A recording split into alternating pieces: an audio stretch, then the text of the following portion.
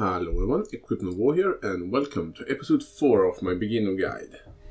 And today we are hopefully gonna do both the spider and do the quest one way forward. So let's get to the area where you can do this quest. But before that, let's clear out some forest animals before that. And I think we soon need a little bit better weapon. Alright, now I forgot. I'm using this one. No, that's some damage. And we got a level.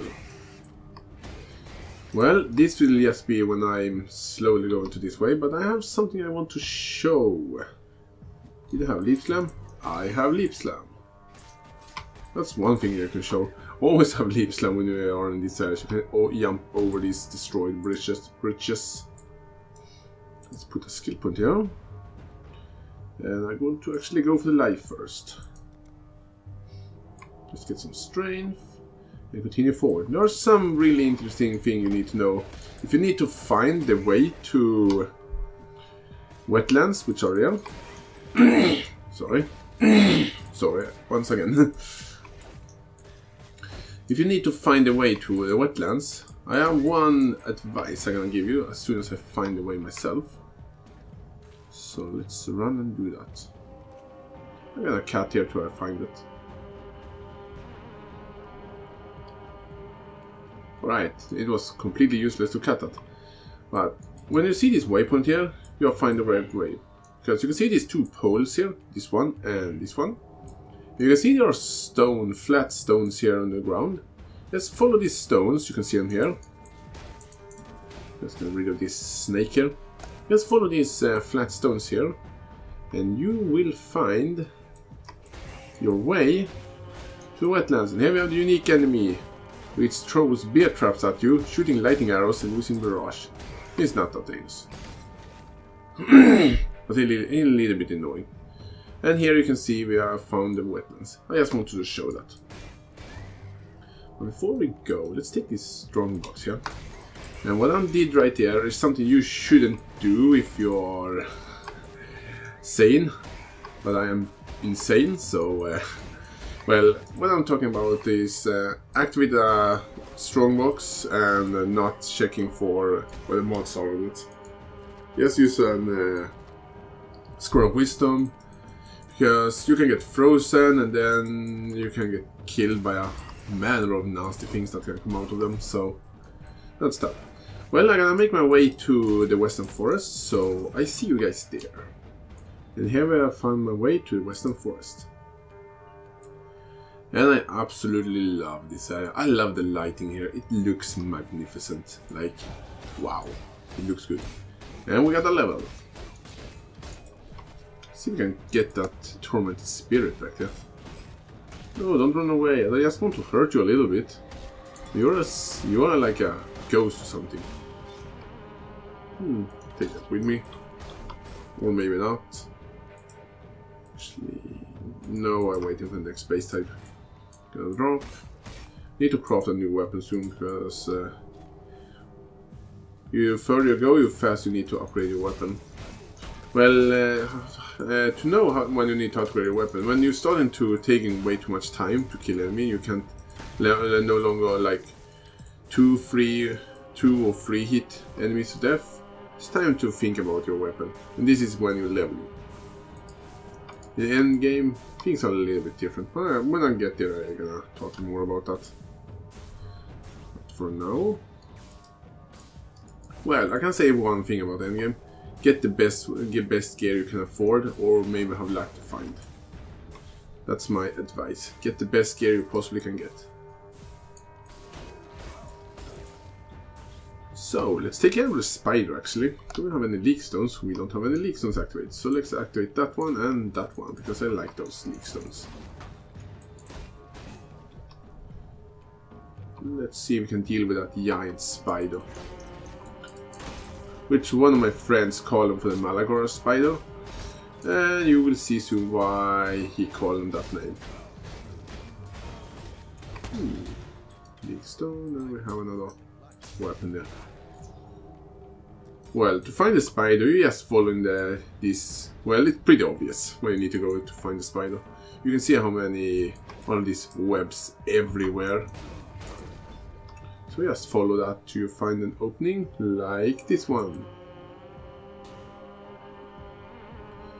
Well, again, this will just be me running through this area. So I'm gonna cut here till I get to the boss. And here we have found the weaver's nest. So let's go inside and get the giant spider. Bring it on, giant spider.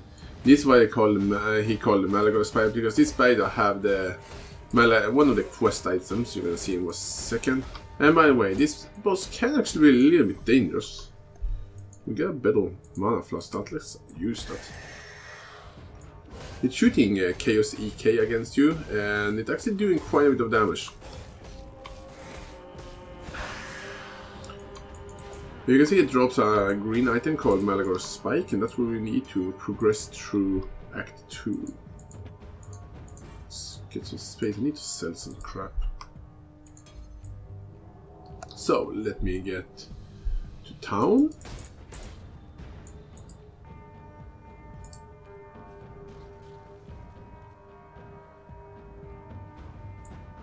And get a quest roll for this. Let's talk to Silk, and he will give us some really nice quest rewards. We here are gonna get melee physical damage, and this is a fantastic heal, which we really need. And we now are able to buy some even better heals. Let's sell these things I have picked up on the journey. Get some currency we really need.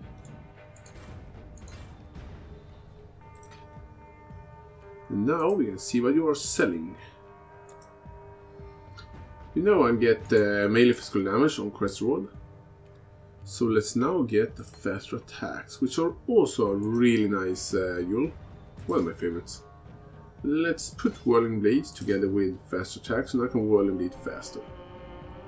And let's take melee physical damage and use that instead of added fire damage. Melee physical damage do more damage, so I can use that instead. I'm probably going to have added fire damage anyway, because they're really good Yule.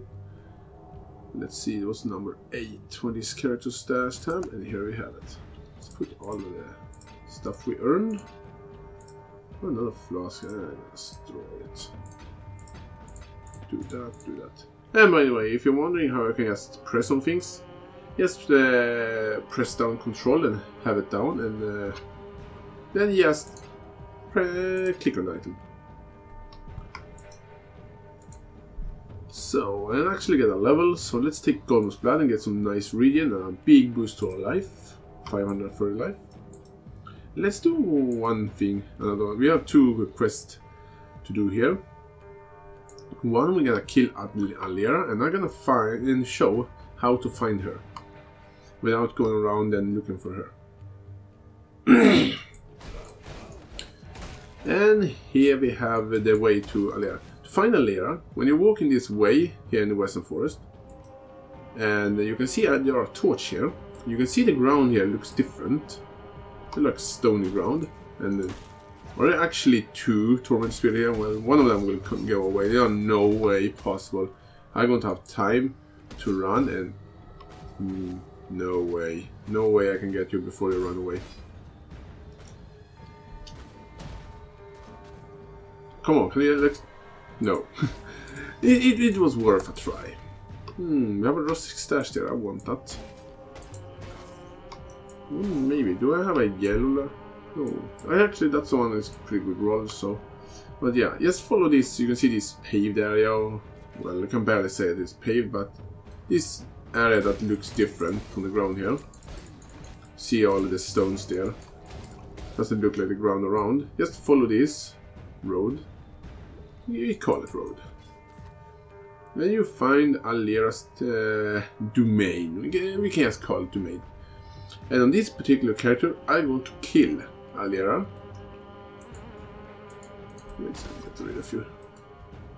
If you help Alera and kill all of the other bandit lords, you will be rewarded by 60 flat mana. But I don't care about 60 flat mana, so I'm going to kill you. She do have a lot of health. And what is she are doing? She actually are spawning. You see zombies there. And he blow up corpses and shooting like that. Whatever I call that attack. Shooting some weird wind attack that do physical damage. But she's easy. Most of the time. Well, the corpse explosions can hurt a little bit, so make sure to have good resistance and good fire resistance in the later game when you are like cruel and stuff like that. There up we have Haku, but I'm not gonna do his mission. But if you are new and just start playing the game, always do master missions.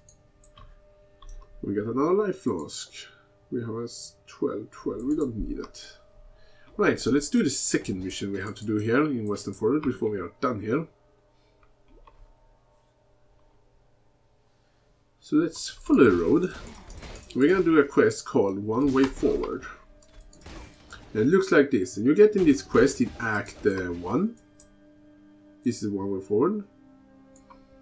And we are going to kill some more things. And we're gonna get a passive skill point for it. You will see in just a minute. We got more enemies here. We are leveling away from this area. What am I level? I'm one level higher in this area. I'm not leveling efficiently right now. I just, you know, normal leveling. Ooh, look at that. Roll of chance. Take that ring with me. Sorry again. Taking too much time to get down here. This episode will not be a long episode because it takes way too much time to upload them if I'm making too long. Here we have Captain Arteria. We just gonna kill him. He uses cleave and double strike. And now he's dead. Now you can see this item right here. Terminal, I can't pronounce that, but this emblem. You can see this seal here. Let's put it there. And this lower this barrier. So now you can actually take this way here to get to Act 1. Prisoner's Gate. If you're going through here, you get to Prisoner's Gate. So we now are no longer in Act 2. We are in Act 1. As you can see, Act 1. But we are not interested in going to Act 1 right now. I just want to show it. But we are interested in going to the city in Act 1, because when we open that door, you saw right there, we're just gonna talk to Basil. And he's gonna be generous enough to give us a book of skill. So let's use our book of skill. And let's take another passive skill point. I'm making my way to Amber Dexterity right now. And I may be going for Life and Mana and Vitality Void. And I think I'm gonna save Iron Reflexes to later. So let's go back to Act 2, and I'm probably going to end the episode right here.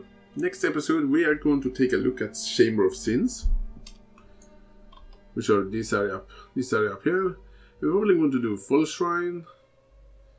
No, we're not going to do Full Shrine. We're going to do Chamber of Sin and Broken Bridge.